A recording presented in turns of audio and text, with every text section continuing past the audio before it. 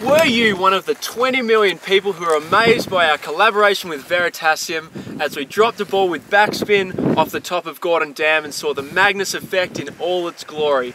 Well, here we are on top of the world, amongst the clouds. We're going to see what the Magnus effect does for basketball from here.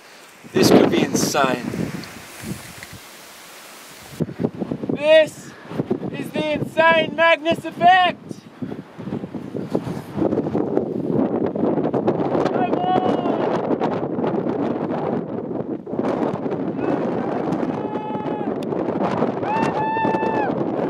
That has gone. It's still going. It's still going! Oh my goodness!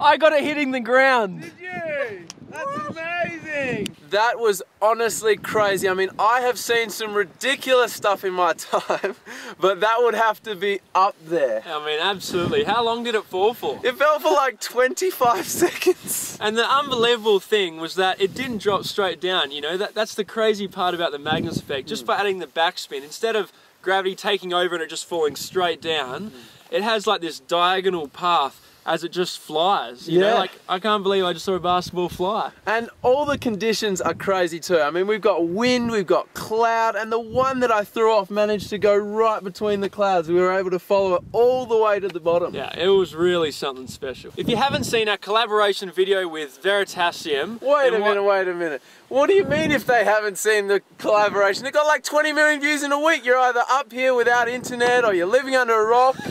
Well, look, if you haven't seen it, I mean, you should have, but if you haven't, then you've got to check it out. Derek from Veritasium explains the science behind the Magnus effect and why the basketball flies so far like it does. The link's in the description. Check it out if you haven't already. It's awesome.